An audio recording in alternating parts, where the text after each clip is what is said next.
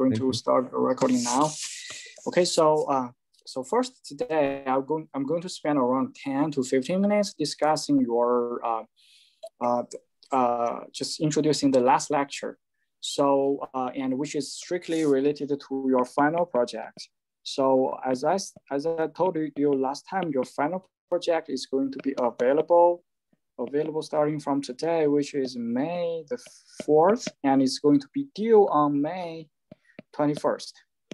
Okay, so you will have roughly say 17 days to work on the final project. And the format of the final project is that you are supposed to work on your own. So there is no skeleton code, and also I will provide a very limited introduction of the algorithm.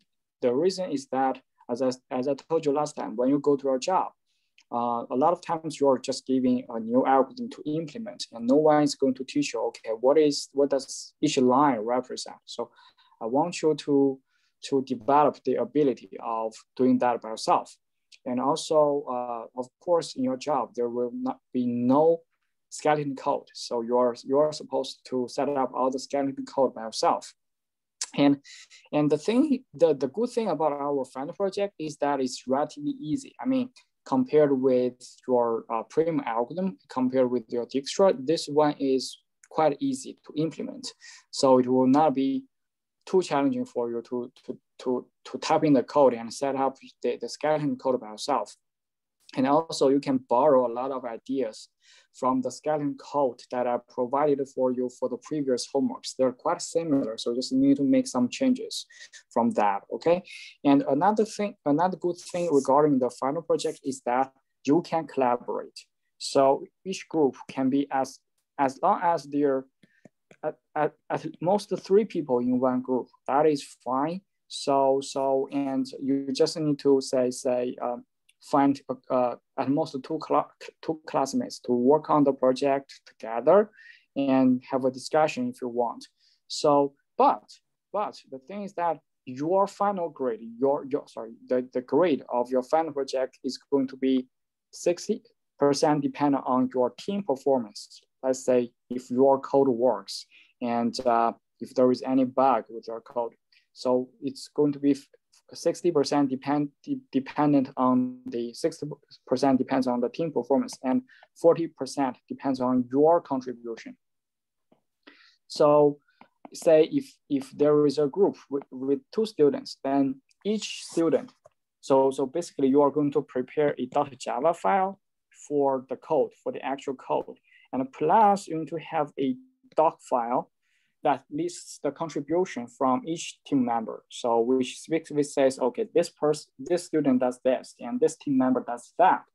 So, and then your each team member everyone has to submit that.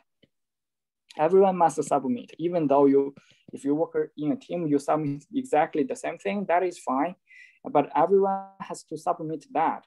And so that say your grade is going to be so calculated in this way: 60% team performance, 40% based on your contribution. So do your work. You cannot just say rely on the best guy in your group and say, okay, you do all the work. I'm just going to give you an upload, clap hand for you. No, you shouldn't. If you develop this kind of teamwork habit, it will destroy your career. So and so some students may say, okay, what if I just want to do solo? I want to do the project by myself. That is absolutely fine. Okay, it's also okay. So this is your final project, and so today we are going to your final project is going to be about the topic of all-pair shortest path. So last week we learned the topic of single source shortest path. Single source shortest path is like we are giving a graph, a directed and weighted graph, and we will have a source node. Let's say we use NYC as the source node, and then the algorithm is going to output the shortest path from NYC to all the other places on the map. So we learn 2 different algorithms for that. one named Bellman-Ford and one named Dijkstra, okay, to solve that question.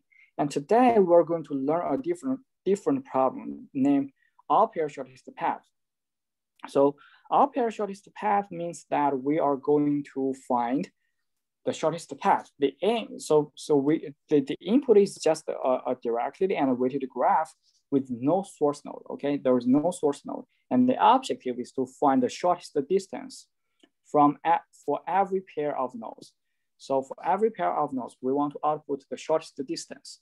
So for example, we want to know what is the shortest distance from NYC to Miami, from DC to Miami, and from Montclair to Atlanta. Sorry, this is not Atlantic. This should be Atlanta, from Montclair to Boston. So basically, for every pair of source and destination, we want to know what is the shortest distance, and this is the definition of the problem. Given a weighted and directed graph, we want to know the shortest distance from every pair of nodes. Make sense? Yeah, makes sense. Okay, so the biggest difference from the all-pair shortest path was as the single source shortest path is like in single source shortest path, we have a source node, and we want to know from the source node what is the shortest distance to every other node. But in all-pair shortest path, we don't have such a source node. Every node can be a source, and every node can be a destination. So this is the difference. And it's pretty much as what we discussed last time. We allow negative weights associated with an edge in a graph, but there cannot be any negative cycle. And last week we said that a negative cycle means a logic error in your graph. There shouldn't be a negative cycle like 150% cashback. So there are two algorithms to solve the problem, and this one is named the slow one. So this is named the slow one. And the slow one is going to give us the complexity of. Again, I'm going to only briefly go over the high level ideas of this algorithm. I will leave it up to you to understand it by yourself by reading the book, okay, by reading the chapters. So the slow algorithm is going to give us the complexity of this, OV to the power of 4th. V is the number of nodes in the graph. 4 is like it's a square of the square. So the complexity is quite high. So, and then we are going to have, people design an algorithm based on dynamic programming. So guys, this is the in my point of view, this algorithm, I'm not sure if you still remember my algorithm that we have learned, which is really beautiful.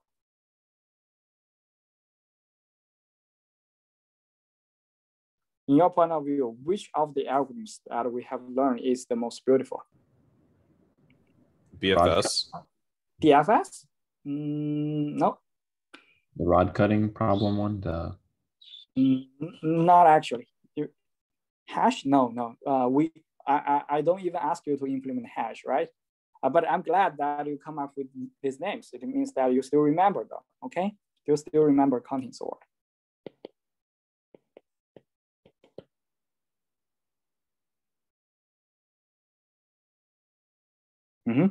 Do you have any idea of the counting sort? We say that counting sort is really beautiful, even though it has a big restriction on the, so it's not that practical. So we say that in counting sort, we basically first count the number of occurrences of each value, right? Do you still remember that lecture?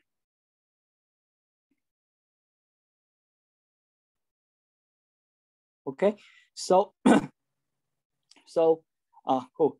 Yes, okay, that's cool. So then this algorithm, the all-pair, the faster version of this of the all-pair shortest path algorithm, we give it a name called Floyd-Warshall. Warsaw. And this algorithm is even more beautiful than counting sort.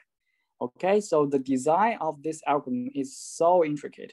So the idea is the idea is that it combines. I'm saying this is because it combines graph search and dynamic programming. Okay, so the design of this algorithm is really beautiful. And so the idea is this. Okay, suppose that we want to calculate the shortest distance from node I to node J. We want to calculate the shortest distance from node I to node J. And of course, there are going to be some intermediate nodes between them, right? We say, okay, first we go to this node. First we go to this node and then go to this node. And then finally we reach this node. And finally, we're going to be able to reach node J, correct? So this is the way for us to find the shortest path. Basically, we want to extend the length of the route. So meaning that we try to say, if by including more edges, can we reduce the total distance of travel? This is what we do in the relaxed algorithm. If you remember, in the relaxed algorithm, so we have this U, V, and W. U is so there is the idea is this. This is, if this is the source node and we have a U and we have a V, what we do is that, so suppose so far we know there is a, this is the best way from the source to the node V, and then there is a direct edge that connects U to V in the graph. There is a direct edge. So what do we do? Say, okay, if we go from, we will try to say if we can go to U first and then go to V, it can save us some time. We just take a detour at U and to say if this blue route saves us, help us to save some time. The idea, so this is what we do in Relax. Basically, we try to add this edge in the shortest path and in a route from the source node to V, and to say if by including one more edge can help us to save some time. So here the idea of the outpair shortest path or the Floyd-Warshall algorithm is similar. So it tries to add more intermediate nodes in the shortest path from I to J, and then to say, okay, if that can help us to save some time. The reason why I'm saying this algorithm is so beautiful is that when we are arranging the intermediate nodes, what it does is that, okay, it first, in the first iteration, it will say, okay, I'm only allowing you to use node one, the first node, node one, as the intermediate node. Okay, so only the first node can be the first node can be the intermediate nodes, can serve as the intermediate nodes. And then, so in the next iteration, they will say, okay, I'm going to allow you to consider this, okay, use node one and node two as the intermediate node. So basically we have two choices, either to go to one first and then go to two and then go to J, or you can go to two and go to node one and then go to J. So you are allowed to use the first two nodes as the intermediate nodes between I and J, between the source and destination. And then next, it will allow you to use the first three nodes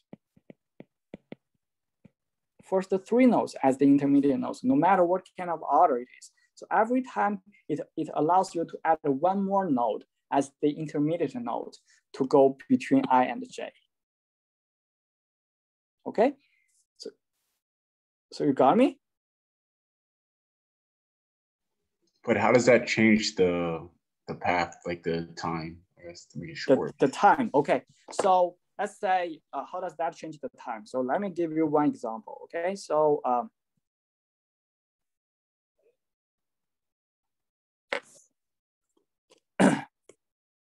suppose, okay, this is Montclair, and then you want to go to, for example, Boston, okay? So let's say if, for example, if there is a strict road that there is a road that directly connects Montclair to Boston. Let's say in total, it's going to take you 6 hours because it involves a lot of local roads.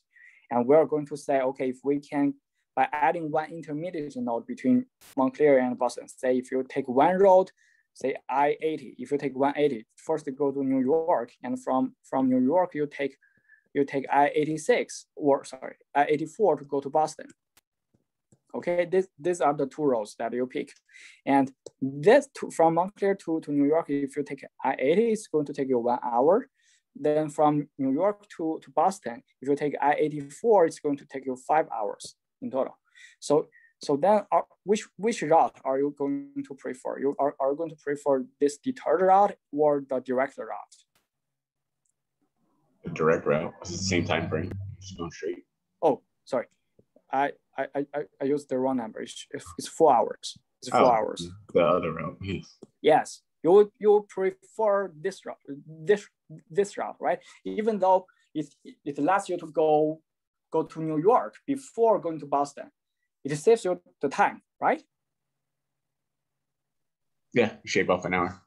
Okay. So this is the idea involved over here. So by adding one node, it's like we have one more alternative route.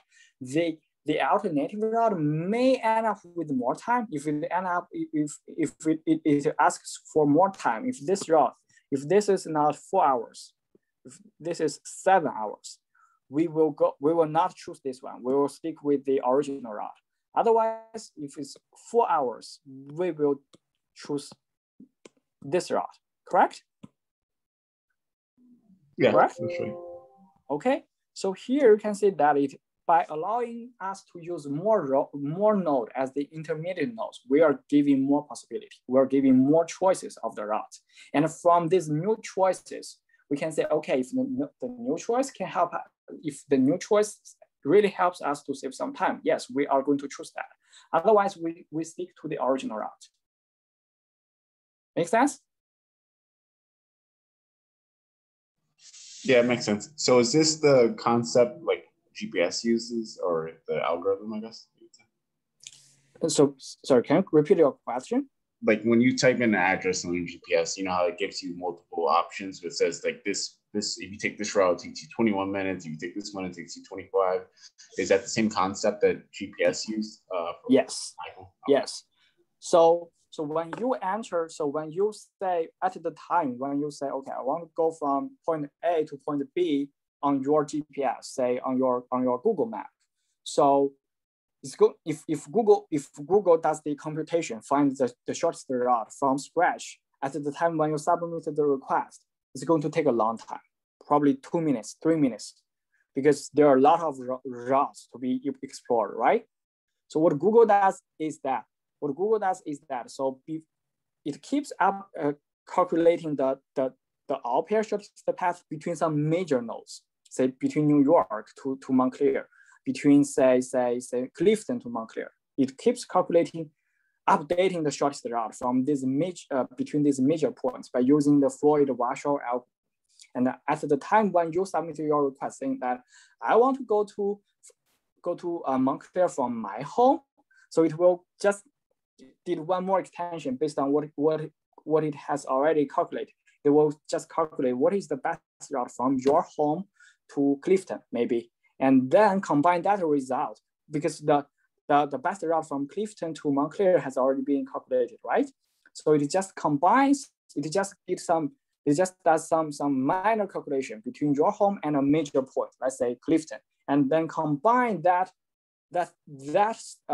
local route with the major routes that it has already calculated, and that's why Google Maps can recommend the best route in such an efficient way. Make sense? Yeah, that makes sense. Thank you. No problem. So this is the idea behind the Floyd-Warshall algorithm. Every time it's going to allow you to use one more node as the intermediate node. So in the first iteration, it will only allow you to use the first node, and then it allows you to use the first 2 nodes, and then first 3 nodes, etc., until we will keep this until it allows you to use the first V nodes, where V is the number of is the number of nodes in the graph. Basically, it allows you to use all the nodes as the intermediate nodes. So it gives you all the possibilities of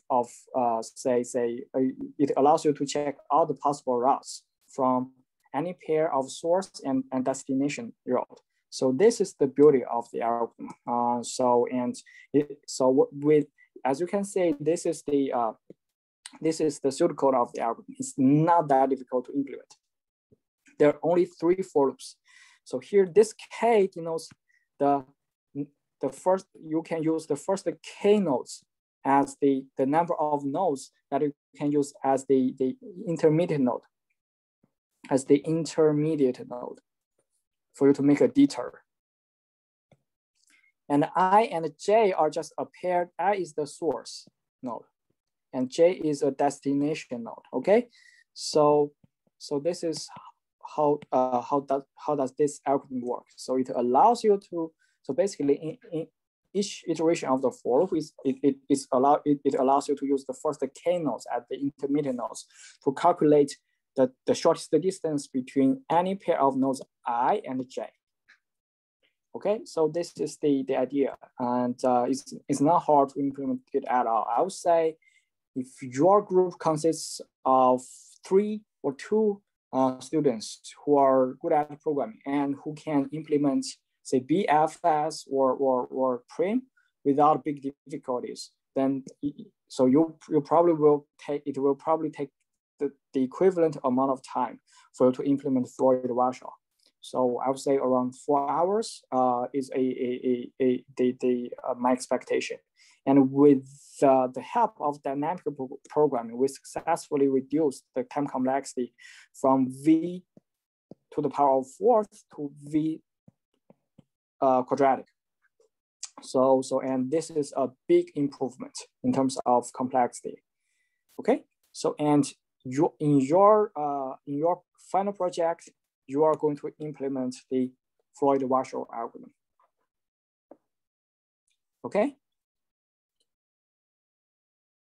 So, so any question for me regarding your final project?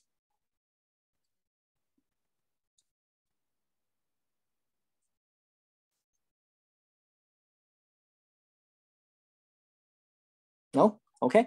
So I didn't go through the details of this algorithm because I want to leave it to you to understand it. So you need to read these 2 sub-chapters. In total, it's around going to take you 1 hour and 30 minutes in order to finish reading these 2 sub-chapters and have a good understanding about the algorithm.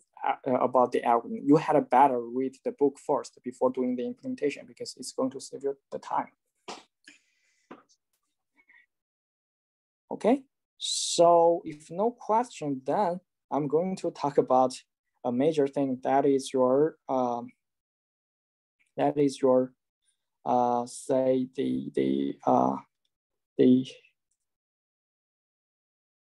your final exam.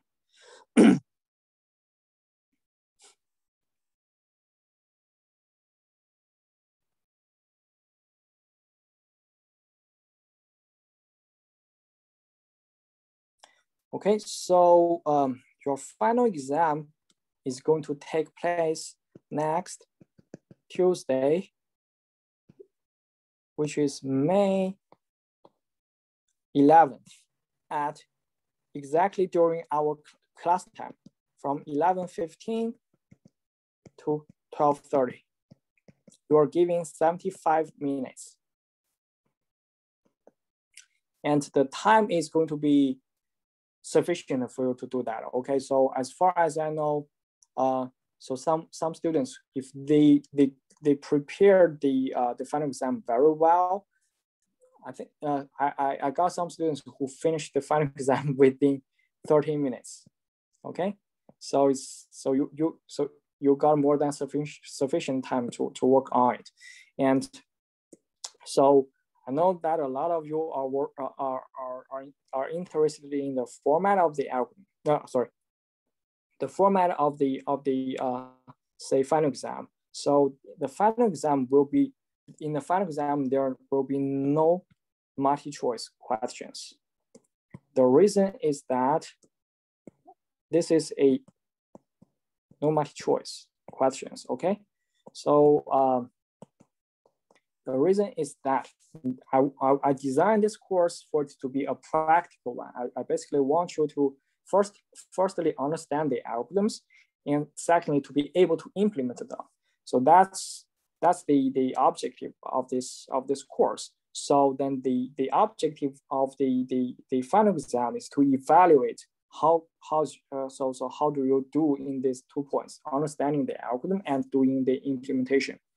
So I think the objective of this course is 2 parts. So understanding of the algorithm and implementation, the coding skills.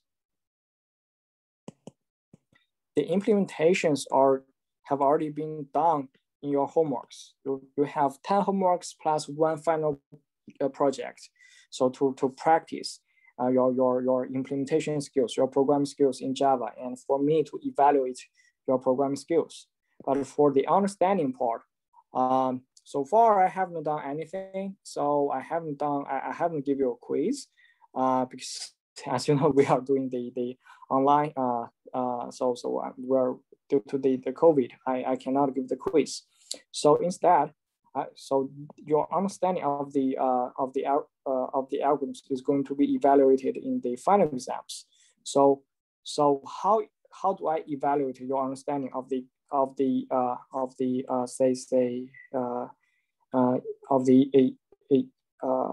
algorithms? So the format of the final exam is that I'm going to give you the pseudocode. So I don't expect you to memorize all the pseudocodes. When I took this course, when I took the data structure course in my graduate years at Stevens, I remember that my final exam consists of 10 questions. Okay, my final exam consists of 10 questions. This is the final exam I got at Stevens. So each of the question is just, okay, write down the pseudocode of XYZ algorithm, write down the pseudocode of ABC algorithm. So to prepare that final exam, I have to memorize all the pseudocode. So in my head, that's around 30 algorithms, the pseudocode of 30 algorithms, and just write it down on that piece of paper during the exam. And it took me 2 days just to memorize those algorithms, those pseudocodes, and it gives me a lot of headache. But to be honest, I don't take anything away from that exam, because right after that exam, within 1 week, I forgot everything. So I'm not going to memorize them for the rest of my life. Even I'm not going to be able to memorize the pseudocode of any algorithm 1 month after the final exam. So it's just in my point of view, it's just a total of the student's time. So I really don't enjoy that. And I don't think I can expect you to do that, because it's going to be too much. So what I do is that I will provide you the pseudocode and also an input example like this array. I will want you to write down the procedure like this, like what we did in the class. So for example, in the first class, when we learned the insertion sort algorithm, so we had an example, right? So this is the pseudocode and this is the example. We basically write down the procedure step by step. So in the final exam, if I give you the pseudocode of insertion sort and an array, I would say, okay, I would ask you, what is the result after the first iteration? After the first iteration of the algorithm, what is the result after the first iteration of the algorithm? Then so for if I give you the input like this,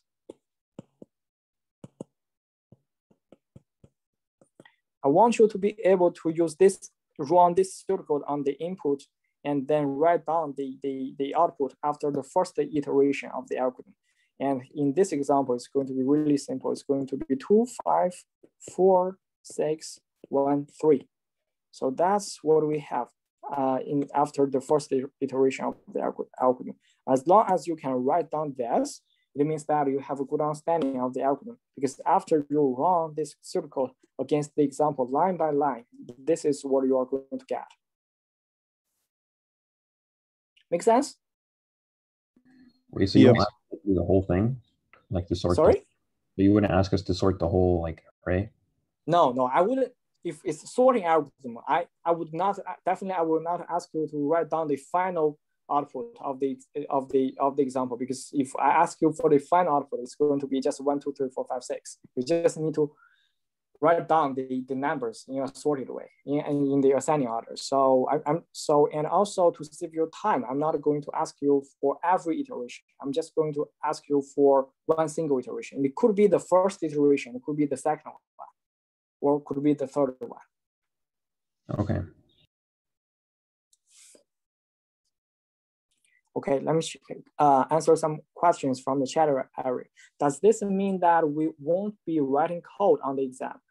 Just trying to figure out the specified output. Yes, I don't expect you to memorize the actual pseudocode or the Java code. So because this is another job interview, you are only halfway towards being a software engineer. So how can I expect you to write down the code in the final exam?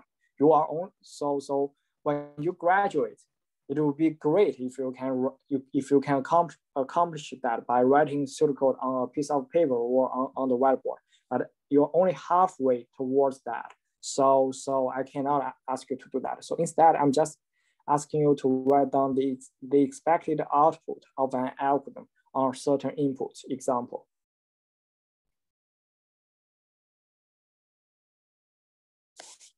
Okay. So any other question?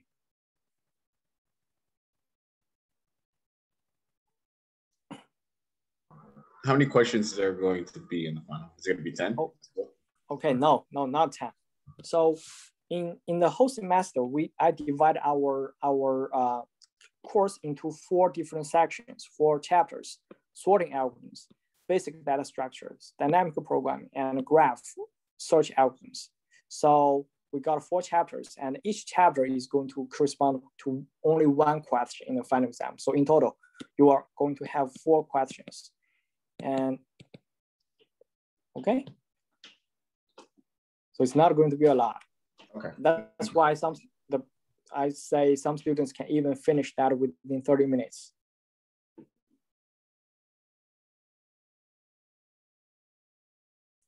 Okay, so any other question for me?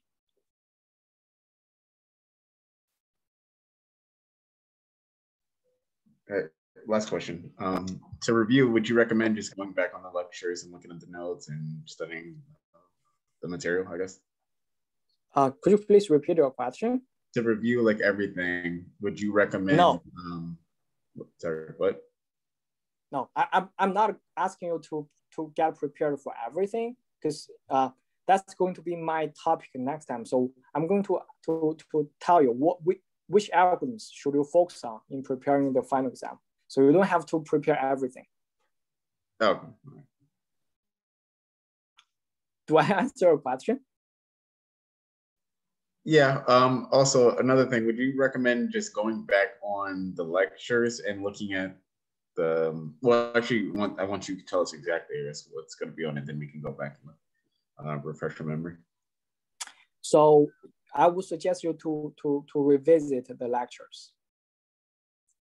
Oh, okay. All right. Specific algorithms. Say, if I say, okay, pay attention to this and that algorithm, just check if you have a good understanding. So first, ask yourself if you have a good understanding of it.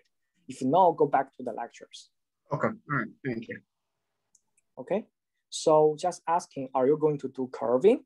No. So the one question from the chat area is that if I am going to do curving, so if you view our syllabi, so okay, so this section tells you how I calculate your final grade, including the final exam.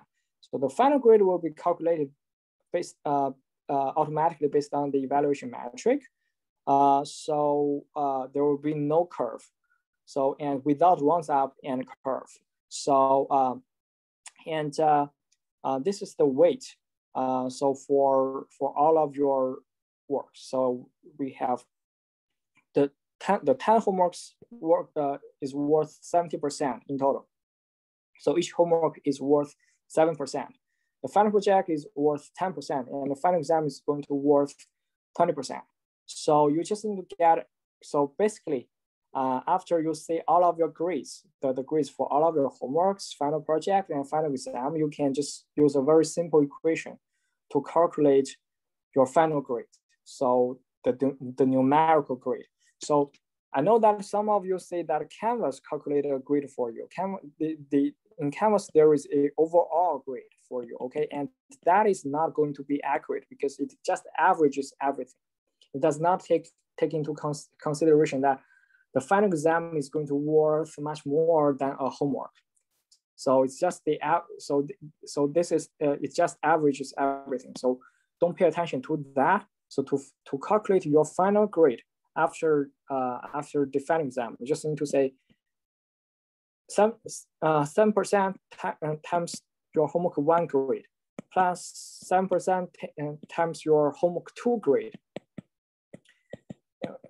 To this 7% times your homework 10 grade, and then plus 10% times your final project grade, plus 20% times your final exam grade. Okay, so this is going to be your numerical grade. And after you calculate this numerical grade, so suppose this grade is 92.5, and then just suppose, okay, you can use this table just to get to automatically get your so grade level, so your alphabet grade. Let's say if you got 92.5, your grade will be A-. Okay, and some of you may say, okay, what if I get 94.9? Unfortunately, you still fall into this category because I'm not going to do any run-up. If your grade is 94.9, 94.95, still it will be A-. It will not be A. Okay, because if I do the run-up for 94.9, what if then should I do this run-up for 94.5? Should I also do something for 94.1? Right. So in that case, I'm not going to do any run-up. So because after you got the grade for everything, you can pretty much calculate the latter grade by yourself. And if you see that your latter grade on NAST is not what kind of you expected, just send an email to me. Okay, make sense? Yeah, that makes sense. Okay. And also, please do not send me an email asking me after the final exam, say, hey, professor, can I get more grade on something, or can I, I think I just got a grade which barely makes me fail the course. Can I get a couple of more say points in order to pass the course, or can I get a couple of more points to receive A or A-? Please do not send me an email like that, because I'm not going to reply that kind of emails. It's going to be unfair for the other students. So if you think that your grade is not fair, meaning that say one of your homework grade is lower than expected, or your final, or say your latter level grade is not correct. If you think that basically, if you think the calculation is correct, send me an email. Otherwise, please do not contact me regarding your grade. Okay. This is because this is fair for everyone. This is written in our syllabi. So I have to stick to that and make sure that it is fair for everyone. Okay, so the other question that I have in the chat area is that is the exam going to be online or in person? It's going to be online. So next Tuesday, please log on to your check your canvas around 11:10, because I'm going to upload the final exam questions around 11:10, and you'll be able to download it and work on it by yourself. Okay. Can we print that and then like do it in I guess with the pencil? Yes, you can print it out and write down with a pencil and take a nice picture with that and upload it. Okay. So you had better, if you take pictures of that, please make sure that you create a PDF file from that. So okay. It's easier, because if you submit your PNG files, your picture files, or PNG files or JPG files, I cannot leave a comment over the file. The Canvas does not allow me to do that. But if you make it, you make the PDF for the images, I can leave some comments, and then you'll be able to say, okay, where do I lose points? Why do I lose these points? Okay, thank you. No problem. So yes, you can use some softwares or applications on your phone to scan. So I personally use a software named Scannable, and on iOS. It's free and it takes very nice pictures, and it automatically converts those pictures to PDFs if you want. Yes, you you can either write down your solutions on a piece of paper or submit it a doc file. Both are fine. How we'll be submitting that? Okay, so I'm going to give you the time until 12:30 p.m. next Tuesday. So make sure that you upload your final exam solutions before this time on Canvas. The final exam submission is going to be closed exactly at this time.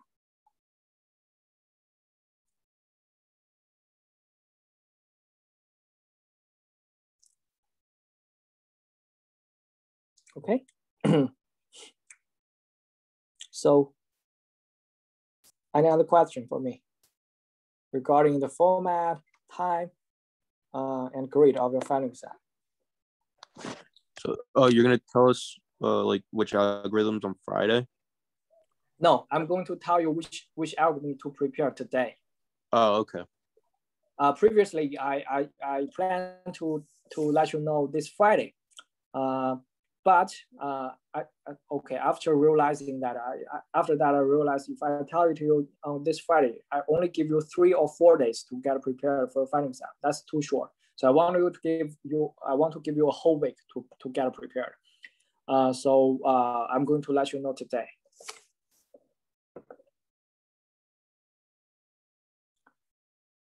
Is there going to be a review sheet? This is the review sheet.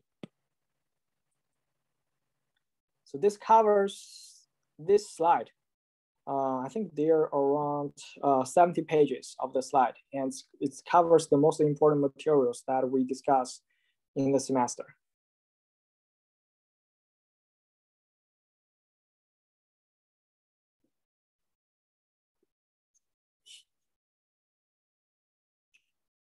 So any other question?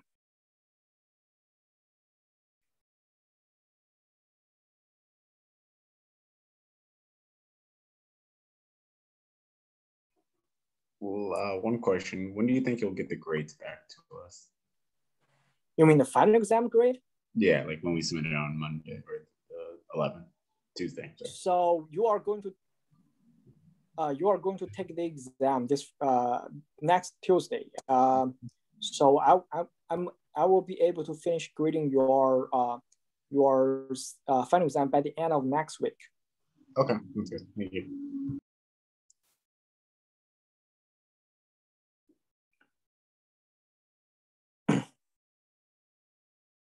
Okay, any other question?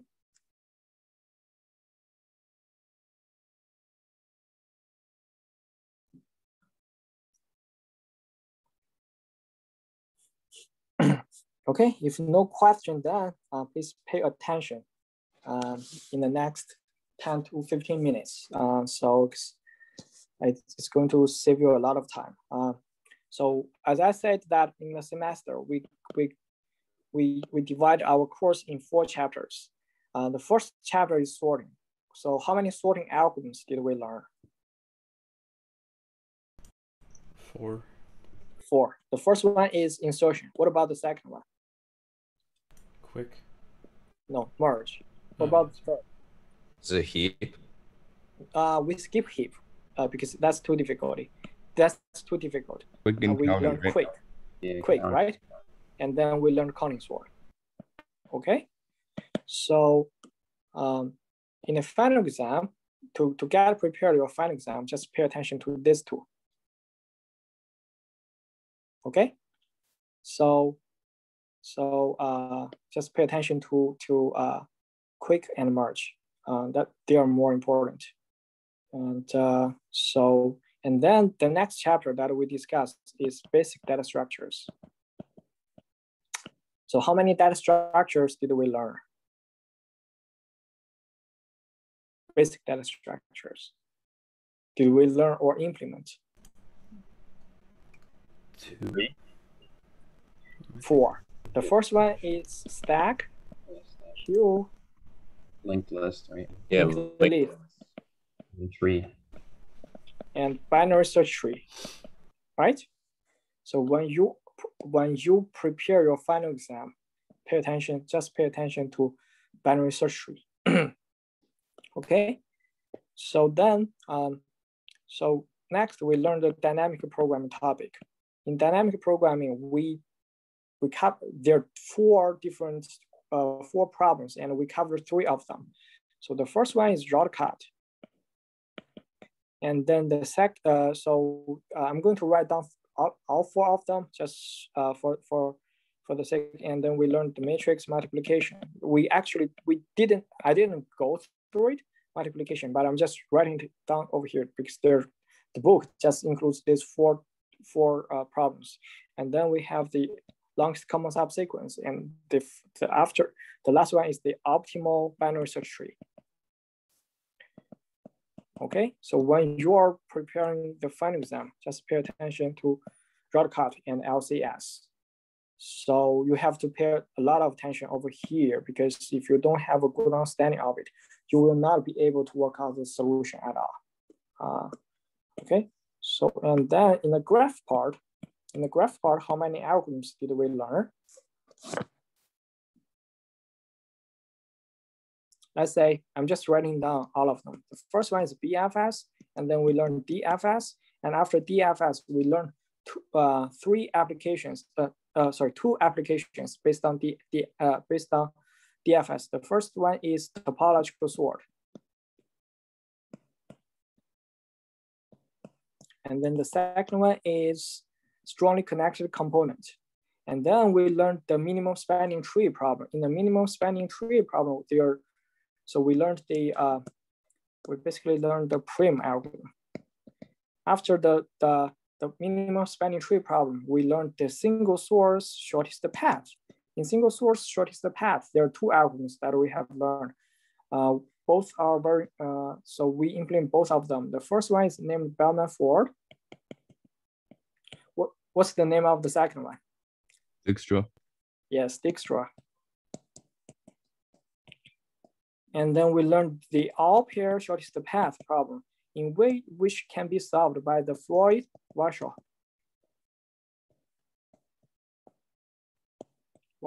algorithm. Okay, so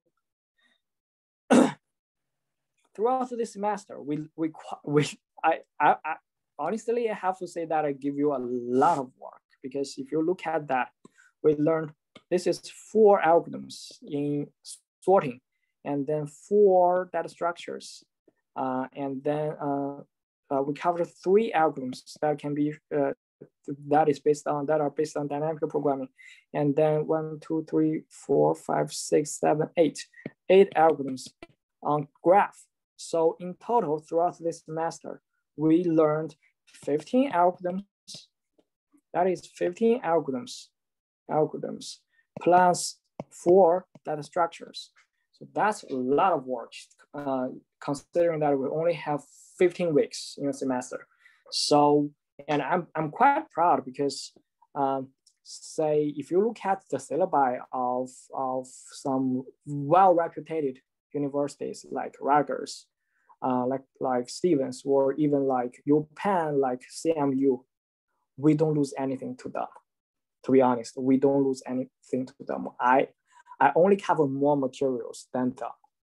Okay, so for example, at Stevens, we don't discuss. We didn't discuss. We just stop up to here. There is no Floyd-Warshall. There is no Dijkstra.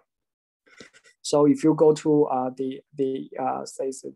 even if you go to the MIT OpenCourseWare, they have a similar version of this course, and what they cover is less than what they cover is less than what we cover. I think they intentionally omitted some data structures like this one. They don't cover stack and queue because I think those professors think that's too easy. Those two data structures are too easy. So I really give you a comprehensive introduction of the algorithms and data structures and give you a lot of work. And so I'm sorry because I have to say that I push you very hard, but unfortunately I have to, because this course, as I said in the beginning, as I keep said in the beginning of the semester, as I keep saying throughout the semester, in my point of view, it's one of the two most important courses that decides your IT or computer engineer career, your software engineer career. So this course basically dictates whether if you can do programming or not. So I have to give you this amount of workload. And and for the graph part, for the last part, you only need to, instead of preparing 8 algorithms, you only need to pay attention to these two, Dijkstra and BFS. Okay, just pay attention to these two. So here you can see that instead of preparing the 15 algorithms and 4 data structures, after this, you to get prepared for your final exam, you only need to prepare you only need to prepare say 6 algorithms plus 1 data structure.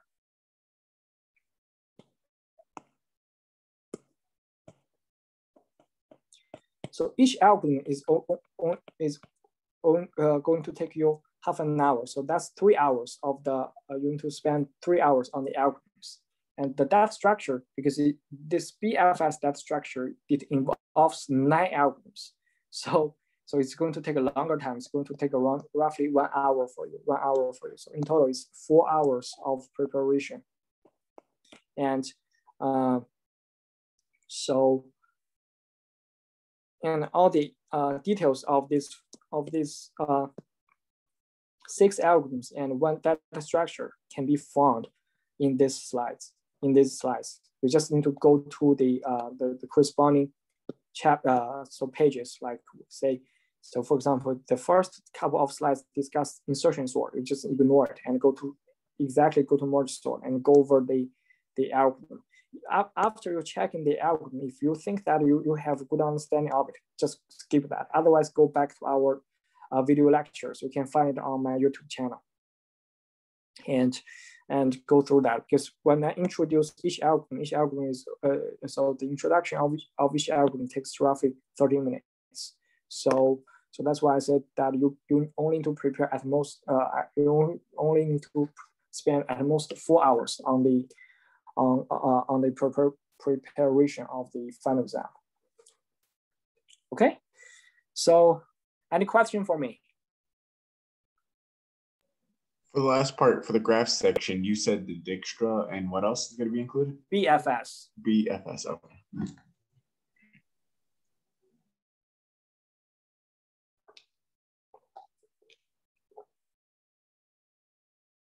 Professor, will you be posting exactly how you want us to prepare for the exam? Sorry? Like, what exactly do you want us to do to prepare? Like, you want us to go through pseudocode and like really understand these specific. Okay. So here, I'm just going to use one example. Okay. So if I give you the search pseudocode, the pseudocode of the search algorithm for the binary search tree algorithm, And then if I give you such a data structure, such a tree, and I ask you, okay, how do you search for the node? How do you search for the value 13? So you need to show, when you are doing the final exam, you need to say, okay, I'm going to start from the beginning and say, okay, because you just need to show me the search path from 15 to 6 to 7, to 15 to 6 to 7 to 13. Because in the beginning, you are going to compare 13 with 15, it's smaller than 15. So you're going to turn left. And then you're going to turn, because 13 is larger than 6. So you need to turn right. And then you turn right. Over here, you find the value 13 and you stop. Okay. So and the other example that I think is relatively easy is this one, the dynamic programming one. So for example, if I give you the pseudocode of LCS, and I give you two input examples, like this is the string X and this is the string Y. I want you to be able to figure out the array B and C, where B tells us that the direction to recover the shortest to recover the LCS, and C tells us what is the length of the LCS.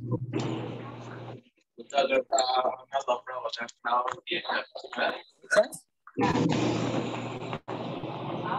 think someone has their mic unmuted. Okay, so You want us to draw on the test? any question? Yeah, you want us to draw the matrix on the test? Yes.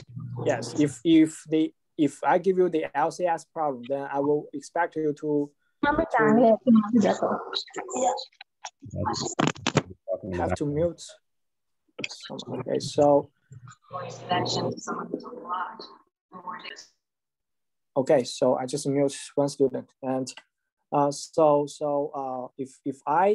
if basically if the LCS problem show up, if you remember in the LCS lecture, let me show to you. Okay, here I write down these two matrices, right? I would expect you to write down these two matrices too by yourself in the exam. Make sense? Yeah, that makes sense. Do you think, just tap in one if you think that you can do it now.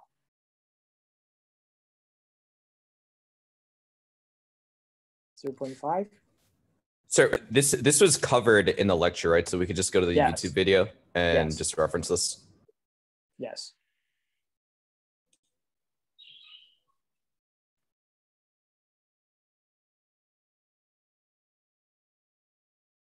Okay. So any other question for me?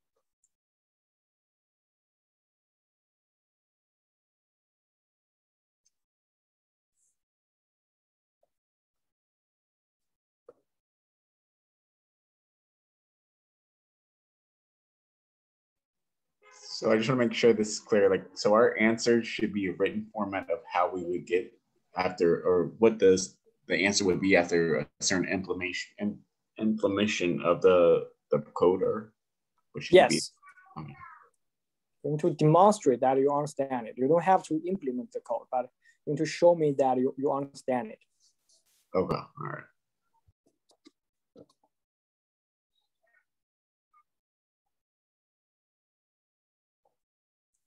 Okay. Any other question for me?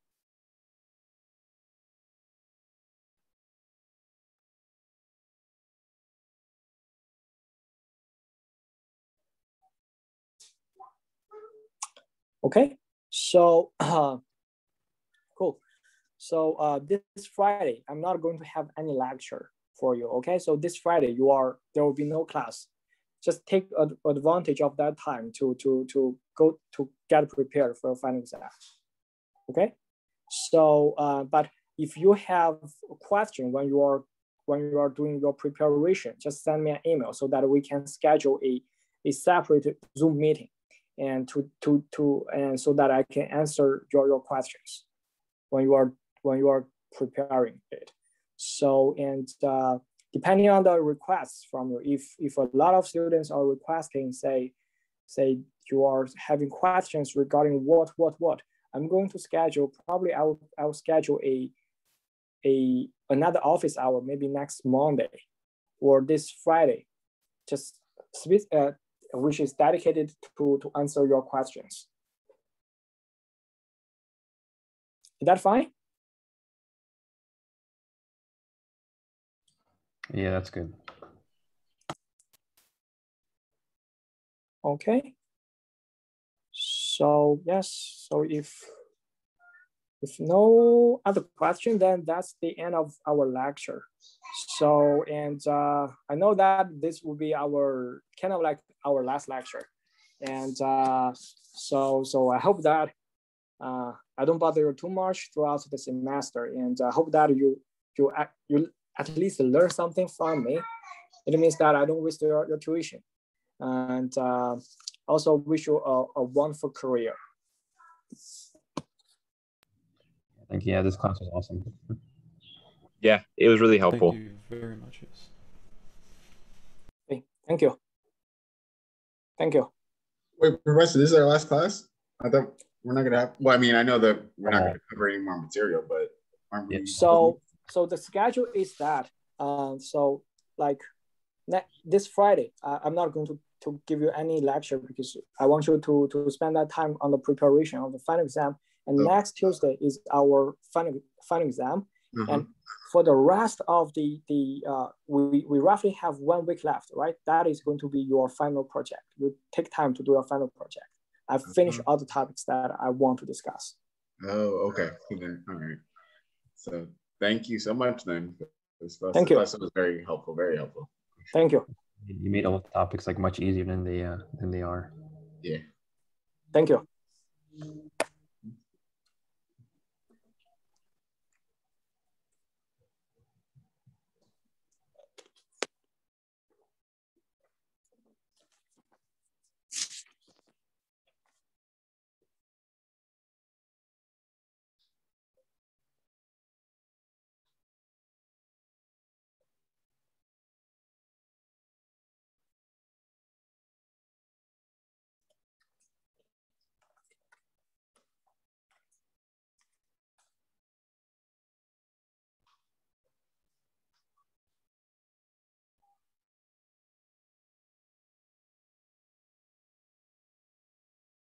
Professor? Hello?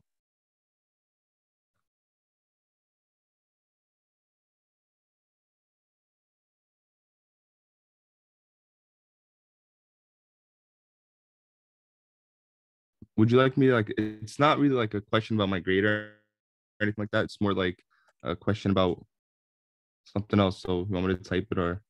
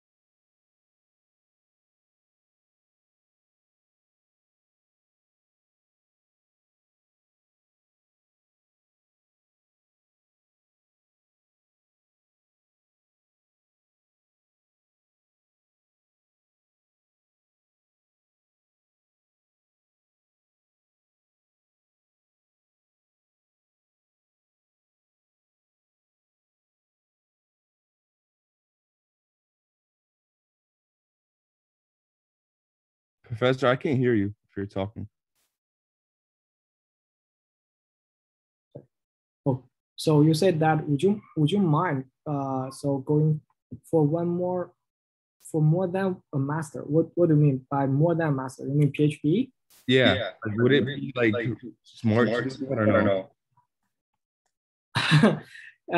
So yes, it's hard to say. I would say it depends on a lot. If you have a passion for research, and but my personal experience is that if you are a science person, if you really love this subject and you want to investigate this subject, definitely I would recommend a PhD, because master is still pretty much like a undergraduate or a bachelor. You're just taking courses, and maybe you only do one project. And that project is very, very lightweight compared with a project in PhD. So you're not going to go that far. And so if you really love this subject, definitely and love research, go for PhD. But that's a big decision. I mean, it's going to take you at least 5 years to do that. So depends on a lot of factors. I cannot say this is something like pretty much like if I got a friend asking me, okay, if I should buy this car or that car, I have to say it depends. Yeah. So ask yourself, okay, if you really want to spend another 5 years at the university and take a lot of pressure on research, if you can sit in your lab for 60 hours a week. No, because my dad's trying to like push me for it and everything. Because I'm gonna do my master's in cybersecurity. That's like for certain. My dad's trying to push me for like more. He's like, oh, whatever, just get it. I'm like, it's not that easy. So that's why I was just like trying to weigh it out, see if it's actually worth it. Because I cannot make the decision for you, but I'll just say myself, I don't regret. Okay. All right, that's perfect. Good. Okay. Professor, thank you. Thank you. You're literally the best. Thank you. Appreciate everything. Thank you. Yeah. Have a good day. You too. Bye.